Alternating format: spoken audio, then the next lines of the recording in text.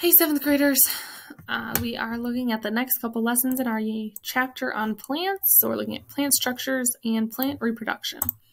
So key questions from lesson 3. What are the functions of roots, stems, and leaves? How do seeds become new plants? And what are the structures of a flower? Lesson 4. What are the stages of a plant life cycle? How do plants reproduce? So we have first roots. Roots anchor a plant in the ground, absorb water and minerals from the soil, and sometimes store food. A root cap is a structure that covers the tip of a root, protecting the root from injury as the root grows through soil. The stem carries substances between the plant's roots and leaves. The stem also provides support for the plant and holds up the leaves so they are exposed to the sun. Cambium is a layer of cells in a plant that produces new phloem and xylem cells. Leaves capture the sun's energy and carry out the food-making process of photosynthesis. A stomata is a small opening on the underside of a leaf through which oxygen, water, and carbon dioxide enter. So transpiration is the process by which water is lost through a plant's leaves. Inside a seed is a partially developed plant.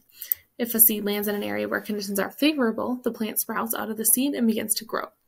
An embryo is the young organism that develops from a zygote. Germination is the sprouting of the embryo out of a seed. It occurs when the embryo resumes its growth following dormancy. Flower is the reproductive structure of an angiosperm. A typical flower constrains sepals, petals, stamens, and pistils. Pollination is the transfer of pollen from male reproductive structures to female reproductive structures in plants. Sepals are a leaf-like structure that encloses and protects the buds of a flower. Petals are a colorful leaf-like structure of some flowers. Stamens are the male reproductive part of a flower. Pistils are the female reproductive part. An ovary is a flower structure that encloses and protects ovules and seeds as they develop. Lesson 4. Plants have complex life cycles that include 2 different stages, the sporophyte stage and the gametophyte stage. Sporophyte is the stage in the life cycle of a plant in which the plant produces spores. Gametophyte is the stage in the life cycle of a plant in which the plant produces gametes or sex cells.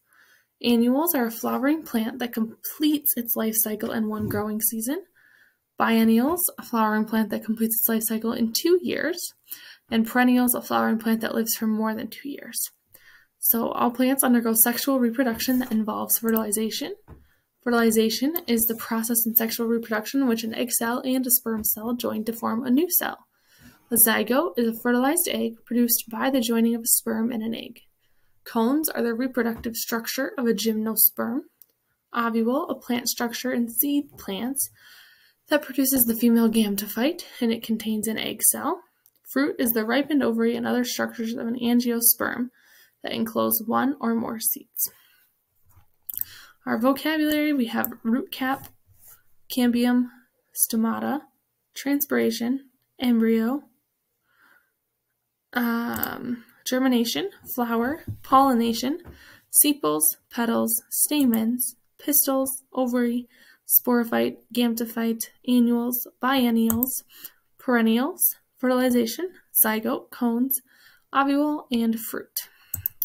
So please complete the Edmodo questions for lessons 3 to 4.